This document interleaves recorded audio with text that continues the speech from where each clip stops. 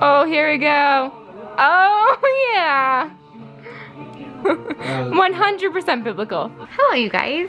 I don't know if I've properly actually started this week's vlog yet. So if not, hi. Happy Sunday. Welcome to my week, and also happy Easter. We had a very low-key day. We didn't even really celebrate Easter today. Of course, we kept the real meaning of the holiday on our mind as we went about our days. Just as a family, we had a lot going on, and today wasn't the perfect day to celebrate anything. Hopefully tomorrow, that is the plan. Well, we did get to watch Jesus Christ Superstar, and it was so stinking good. Did you guys watch it? Because it was great. I feel like John Legend was okay. I'm not really familiar with his work. I was much more familiar with Alice Cooper, Sarah Bareilles, Norm Lewis, and Brandon Dixon, and they were so great. They knocked it out of the park, and it was so enjoyable. I got to watch it with both my parents, so that was quite a highlight. We've spent a lot of Easters away from home having surgery, so it just felt really good to be home. But now I am back in bed, or should I say my parents' bed, and it is time to go to sleep. So I'm gonna bid you guys good night. Did we end up having an Easter celebration today? No. Did I change my clothes since yesterday? No. But did I manage to get my port accessed and my dressings changed by my visiting nurse? Yes. And that was pretty much all I was able to manage today. It was a difficult day for everybody. When someone in your family is chronically ill, it doesn't just affect one person, it affects the entire family. And when multiple people in your family have a chronic illness, it just gets more complicated. I talk a lot about how awesome my family is, and I stand by that. I love my family, and we try to be as supportive of each other as we can, but I'm gonna be honest, and I'm not throwing anyone under the bus. We don't work very well as a team sometimes, and it's hard to always be considerate of each other's needs when they are so opposite of your own. And something that I guess we didn't quite consider is that because all but one of my surgeries have all been done out of state, I never really had to come straight home and begin my recovery. I always had a bit of a buffer period where I started my recovery away from home and came home in fairly decent shape. This time has been a lot different, and it's really impacting everybody's ability to function in this house, and I acknowledge that, but at the same time, it is not my fault. I cannot help it, and I'm feeling a little bit attacked. You guys, no family is perfect, and we are probably the first to admit that we are not. And guess what? I am super difficult to live with. I have an allergic reaction to pretty much everything everybody does. I have a bunch of things that I'm connected to that beep at all hours of the night, and now I am pretty much getting around by slamming into the walls in a desk chair. It's not super conducive to relaxation or a good night's sleep, and it's really taking its toll on all of us. The problem really lies in the fact that we are just not handling it well as a team. I'm being honest, we're not. Everybody's frustrated, everybody's exhausted.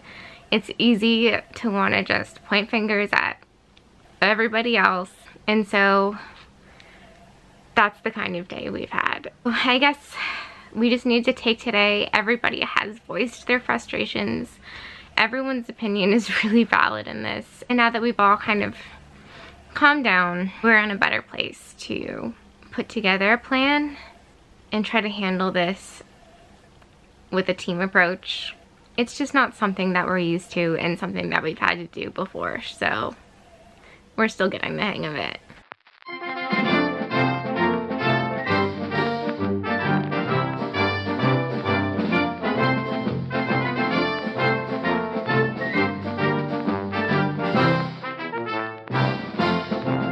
Good morning, you guys. It is Tuesday. I'm whispering because my sister's still sleeping in the room next door, but today I have PT. Life is starting up again.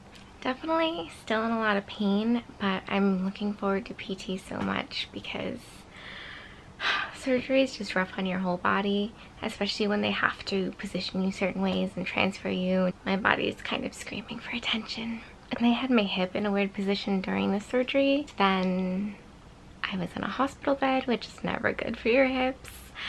And this brace is quite a bit heavier than the brace I had been wearing.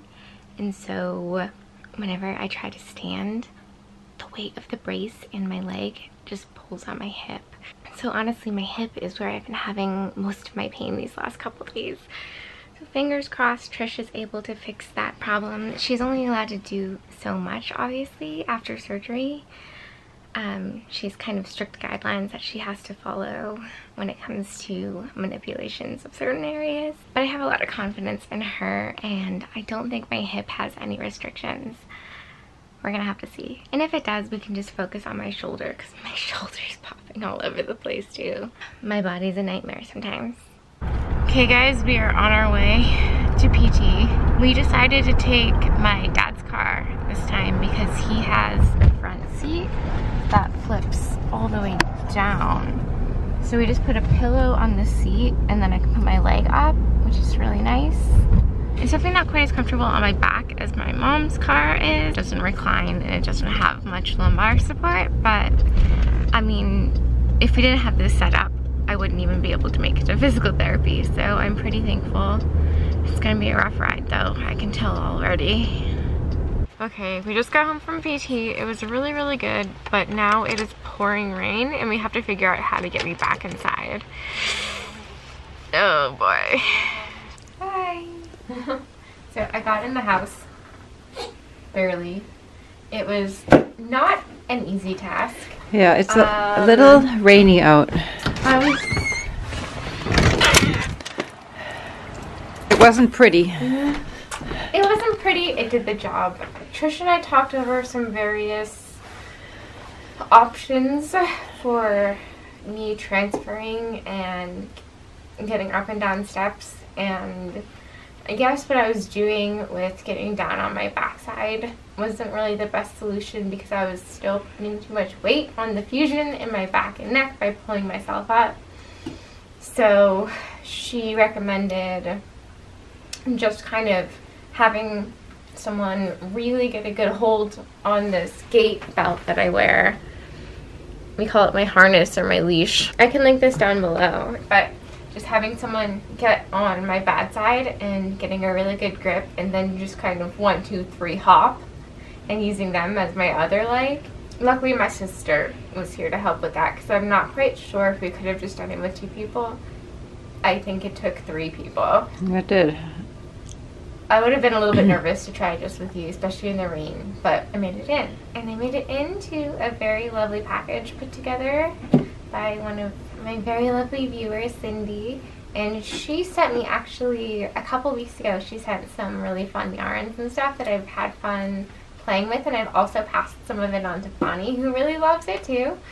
And so I came home now to find another package filled with art supplies, so I'm just enjoying going through them and coming up with ideas for how I'm going to use them. Oh, I think that these are buttons.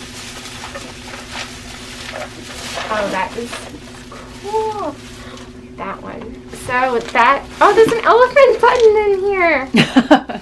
Oh my gosh. Well, I definitely need to use that one. But this will come in really handy since I've been making more wearable crochet projects like sweaters to have like a closure.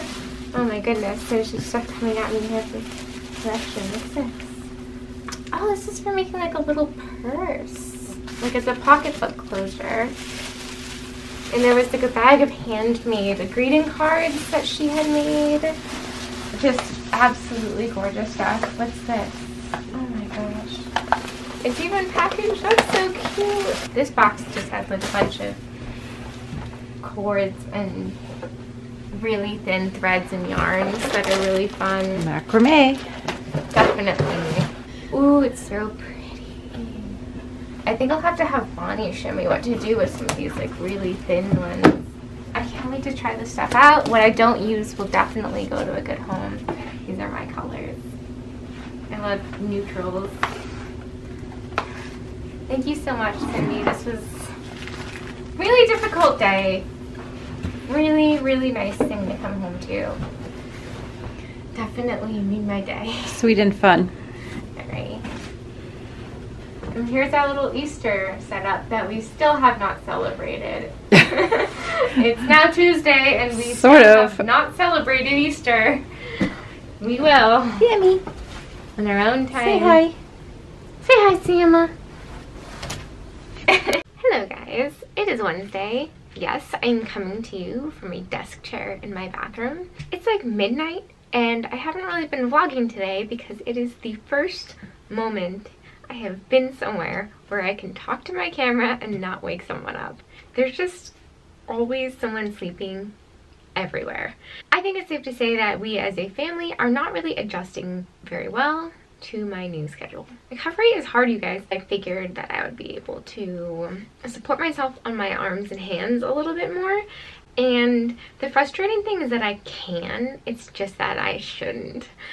And self-mediating can be really hard, especially when you're dealing with a chronic illness and you're used to pushing through things and finding creative ways to do things. I kind of need to keep checking myself because I have two major fusions going on right now. I have one in my lower body and one in my upper body. And the thing with fusions is you only get one shot at it, and if it fuses in the wrong position, then you are in trouble, my dear, for the rest of your life. So I am trying to be patient with myself and ask for help when I need it, and it's killing me. So far, it's been a difficult transition for the rest of my family as well. My mom is super used to helping me out. We're really in tune with each other. My sister and my dad just haven't been through this with me, and they're not very intuitive about it. That's not really their fault at all. I just end up feeling really frustrated having to walk someone through a bunch of steps when I feel like, I could just do this so easily myself, you know? But that is what I signed up for. I do not regret having the surgeries close together like this. I really do stick with my opinion that one giant recovery is better than two recoveries. I just want to start getting better. And if I'm going to be laid up, might as well take care of it all at once. So I've mostly just been listening to and now watching Outlander. Bonnie got me addicted to it. I listened to the audiobook, the first book. Now I'm watching the first season of the TV show and it's just really fantastic, and I love just the historical nature of it, and of course I love the costumes. And speaking of that, I kind of wanted to show you, I've been working on these little sweater things. They're like sweater vests, I suppose. I'll definitely insert some clips of them on if you would like to see that. So that's the blue one. And then today I've just been working on this white and kind of silvery gray one. I'm still working on them. I'm still not sure if I love the way that they fall in the front. I just have to get them to drape correctly, but they look so beautiful from the back from what I can tell. It's also hard because I can't stand up and like put them on and really get a good glimpse of them.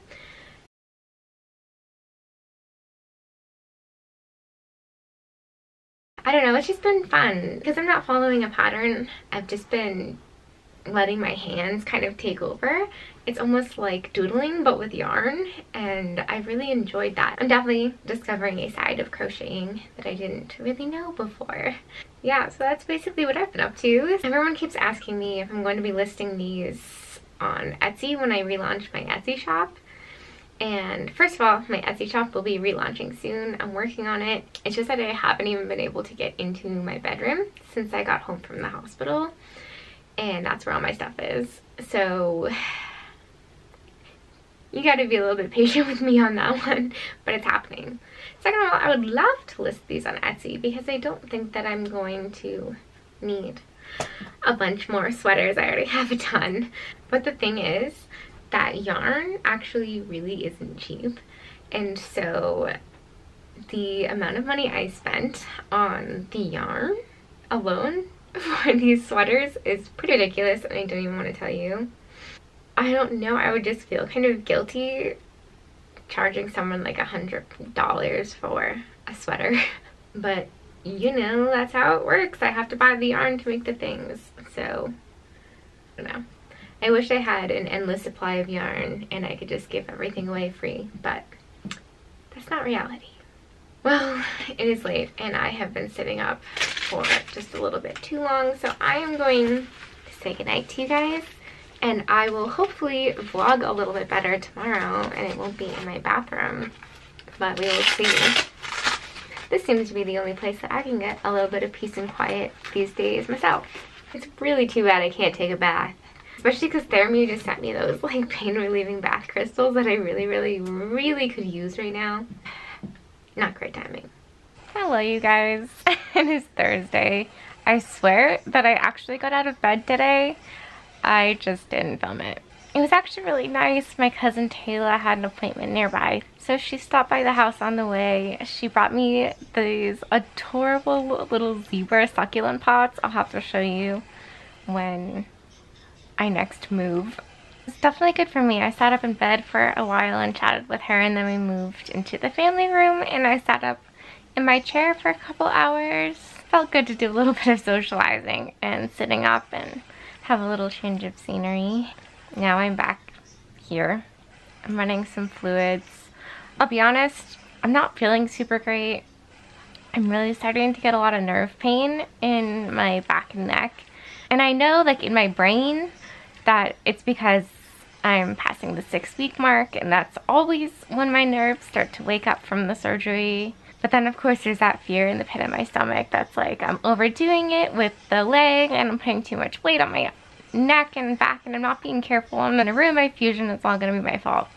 And that's not the case. I know it. I know it in my brain. But I'm being super careful anyway, and nobody ever died of being super careful. Tomorrow is going to be a very long day. I have an appointment with my pain specialist, and I have not seen him in 5 years because he's a very busy man. And getting an appointment with him is not easy, but he is the best. He's the best in the business for sure. I may not have seen him as a patient in the last 5 years, but I definitely have seen him in person at various lectures and conferences. Actually, this is the doctor that all the way back 5 years ago was the one who sent me to my neurosurgeon. So if it wasn't for this guy, who knows where I would be right now. Great guy. Amazing doctor.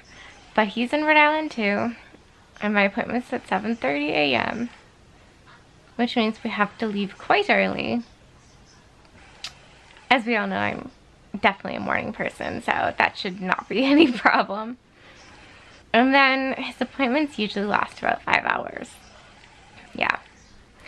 That's why his waiting list is so long, because he sits with you for 5 hours and evaluates you and talks about everything from head, literally, to toe, literally. And then he will put together basically a treatment plan, a to-do list, whatever you want to call it. It is very extensive and it is very thorough, and it is exactly what I need right now.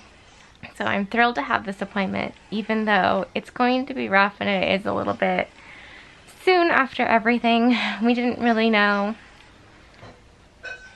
what was going to happen when we booked this appointment, but you had better believe I was not going to let this appointment go. We see things very similarly, I think, and he's definitely going to be the guy that I need to talk to about some of the various issues that I've been having lately, and now especially that it involves pain and pain medication. So it's going to be very interesting what he has to say to us. Hoping these fluids run out soon so that I can de-access my port and get to sleep. But until then, I'm just gonna binge watch some more Outlander. Also, just when you think I can't possibly be any more of an old lady, I get one of these.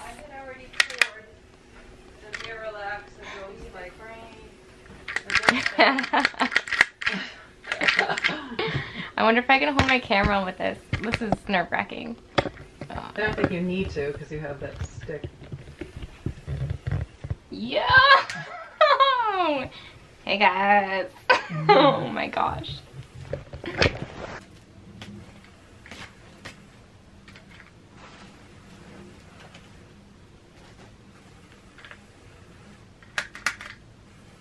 On the road again. Okay, so whew, it is Friday. I made it into the car. I have my appointment today with my pain specialist. We're running a tad bit late. I guess I underestimated just how much time it takes me to get ready when I can't walk. Definitely a little bit stressful when everyone else is trying to get ready too, and then I have to like ask for everything. So I woke up at 4:30 this morning thinking I had plenty of time, but yet somehow I underestimated it. That's okay, we're on our way. And managed to get semi-comfortable. Mom is behind the wheel as always. She is amazing. We will get there. Okay, so we're here and I'm a little stressed because we're sitting in the parking lot and nobody is here at all. Like, there's no one at the desk. The doors are all locked. There's nobody here. And I'm just so miserable and I don't really even know what to do. We tried calling them and obviously there's no one at the desk. So Oh, okay, someone just... I don't know. over there. Is that Dr. Sofa? I'm very confused. They said my appointment was at 7:30. It's now 8. On, that might be him. That's him. Well, at least the doctor's here. Okay, never mind. We've just been like trying to figure out what's going on. We're like, did we come the wrong day? Like, we have all this confirmation, but okay, well, I guess he was running a little late. It's just so weird. Usually there would be somebody in a doctor's office, right? Yeah, I don't know. I thought we were running late, but I guess not. Okay, he just waved us in. All good. Talk to you guys later. False alarm. This is so cool. My doctor has this big map up here, and all these little pins and flags are different places where his patients have come from. We've even got some in Alaska and Hawaii. Definitely represented up here in the Northeast. A lot of people from California. Yeah. This doctor is seriously the best. He even helped to carry my entire like pregnancy pillow in here. Isn't that nice? I've got my own little setup in here now. Hello guys. I am still in my appointment, believe it or not. It is now like 12:30. My appointment started at 7:30. And I don't even know if we're halfway done. I was not kidding when I told you he literally starts from your head and goes to your toes. We have talked about absolutely everything and it's amazing. He has so much knowledge and insight. He knows EDS like the back of his hand, and I think that we have come up with a lot of great plans and solutions so far, even though we haven't even gotten to talking about pain yet. It's just a lot to process for sure. We're taking a little break now. He said that I make him need caffeine. But I'm super comfortable because, look, I got my whole setup. He insisted that I bring all my pillows in from the car and get comfortable. So here I am, making myself at home. I know that I shouldn't technically play favorites with doctors, but if I could pick a favorite. But like I said, I mean, it's a lot to take in. A lot of information being passed and potentially new diagnoses, new medications, new tests. It's a lot, but we definitely really see eye to eye, which is nice. Oh, and by the way, look at this. So if you were thinking, oh, poor Christina can't wear pants for a month, what is she going to do without her elephant pants? Elephant skirt. Whew. I could just fall asleep here. Okay guys, believe it or not, we're just leaving after after like 6.5, 7 hours. It was an amazing appointment. Like I said, it was just a lot to take in, but in the best way possible. He's just like so in touch with reality and with my values and my goals, and he's just amazing and so sweet. I mean, I can't even tell you. He was like patting my back and hair and like giving me hugs. Like, he was just really, really amazing. And the greatest part is that we're gonna get to go back every few months. He's going to try to make room in his schedule to see me and my sister, which is really nice. It's not easy to get an appointment with him, so I really, really appreciate how much he wants to help out. He also gave us a name of another primary care physician who he really, really likes and is familiar with complex cases, EDS, and seems to work extra hard for her patients. She's a concierge physician, which I don't really know too much about that. I do know that we have to pay, but I don't think it's an absurd cost for the amount of care that she provides the patients. I'm going to have to look up her name and what she does a little bit more, but she sounds like she might actually be a perfect fit for me. So it's kind of crazy that it seemed like everyone was closing their doors on me, and now I have all of these different options and leads to look into. But now I'm incredibly tired. I'm just like squished in here in the pregnancy pillow, like on top of me. I am gonna need quite a nap after this one. But he totally went out of his way to make me comfortable. I mean, I couldn't have asked for anything more.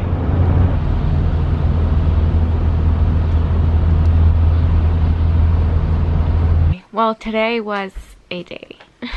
I'm still totally trying to process everything. I'm gonna keep you guys updated for sure on what we talked about, but I think a lot of it's gonna have to wait until I get my visit notes. My mom took notes, luckily. I'm not a note taker. I need to like focus on the conversation in the moment, otherwise I just don't recall anything. So it's kind of great. She's my scribe. My family is ready for bed and everyone's annoyed with me talking. I think it's time for me to go. So I wish you guys a good night. I'll see you tomorrow.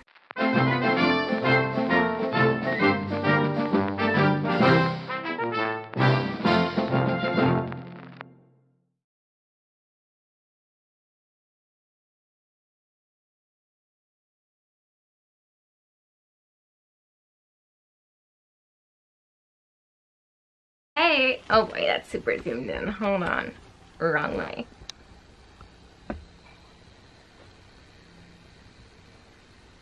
Hey!